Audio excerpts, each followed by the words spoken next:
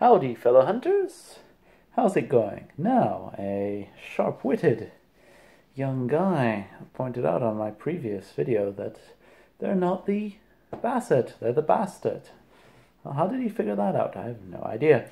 Anyway, I'm not one to begrudge a correction, so when I saw the mistake, I went over to his place and apologized to him repeatedly and repeatedly, because that's just the kind of humble guy that I am.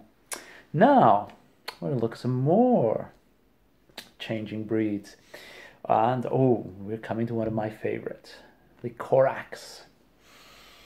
The Corax were ravens, cunning information gatherers. Basically, their compulsion is to go from place to place, always spying, always figuring things out, and always spouting. So they can't stop it. When they find out a secret, well, no. Did you know that this person happened to be sleeping with that person who was a servant of the worm, and this they met a vampire, elder, dragon legend, and the end of the world explosion? If I tell you any of this, so please don't pass it on.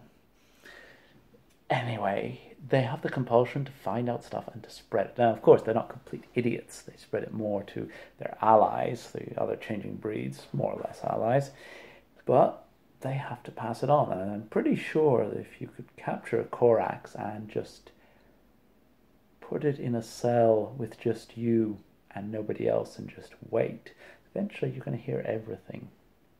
But yes, so they're somewhat discreet. They're very good spies, very good information brokers, and they have to spill the beans compulsively. They transform into ravens, they spy, they use the internet because they're kind of more modern than most of the changing breeds. And no, they're not very strong in combat, and they're always pretty solitary, except for some sneaky operations they sometimes do, and they try and pull pranks on people.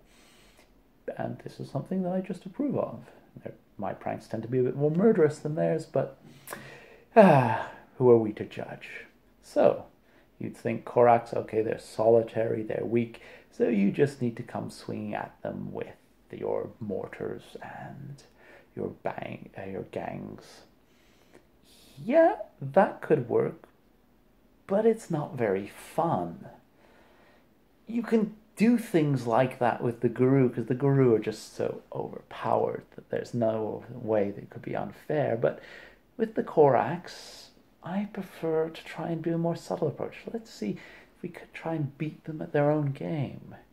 Drop clues, cryptic clues, leave trails, red herrings, and diversions that they can see through if they put their mind to it, and they will put their mind to it.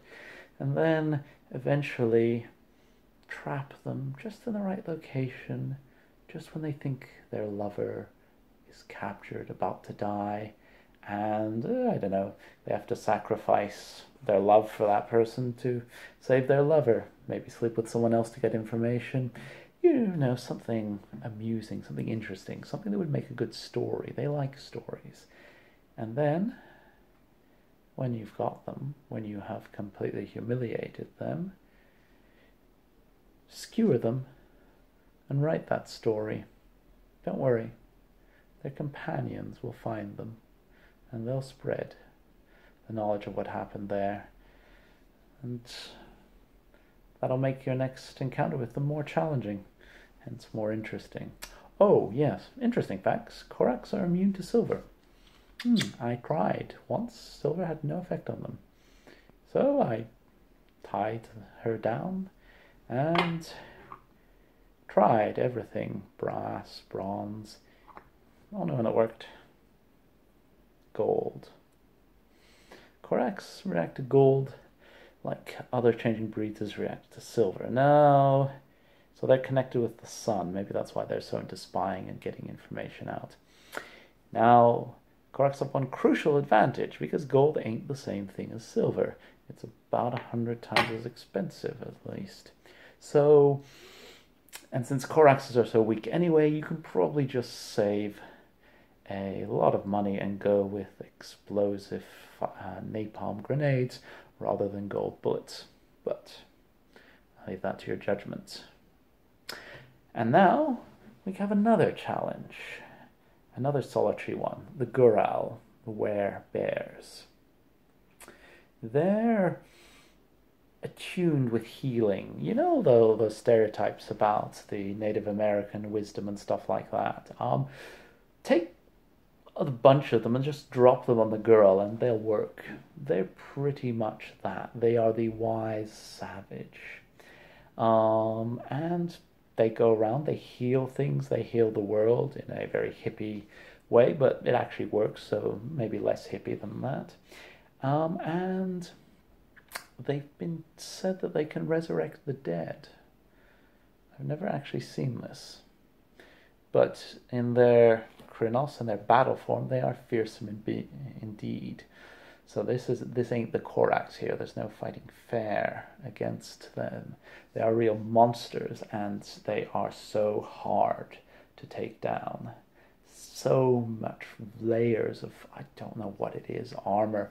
You can just hack at them for days. Not literally, but felt like days at the time, and they would just not go down. But anyway, they do go down eventually. And a warning here, it's easy to underestimate them. What I say, it's easy to underestimate monsters who can turn into bears and blow you up with their claws and are immune to most damages and heal themselves and to talk with spirits. Yes, because, as I said, they're solitary. So you might think that it is just one clever human mind and human technology against a primitive savage of the most stereotypical kind. But unlike the guru, they're clever. They think. They might be slow, but they're also cautious. Think Glasswalker type guru, except less in tune with the internet and more just careful. Yep. These are not so easy, and they're to take down, and their solitary nature is more feature of their jobs. They go to do something on their own, but they sort of stay in contact. So you might think, oh, just got one, I'm fine, and word will get around somehow. So yes, be careful. Winter. Better time to there. They have a sort of hibernation instinct. Put all the other, yes, silver still works. Massive amounts of silver. Yes, they can still rage and sort of swipe you 10 times in the half a second. But remember, when fighting them, failure is not an option. Well, it is an option, but it's not one that'll last for any length of time. So yes, get them, and maybe you can try and sneak the secret of immortality out of them. No, not immortality, resurrecting the dead, even more cool.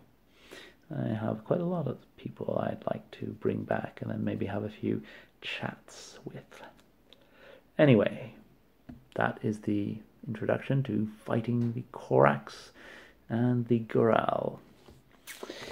Until next week, and yes, I invite many to continue correcting my terminology and turn of phrase, and will show my gratitude to any who do. Speak later.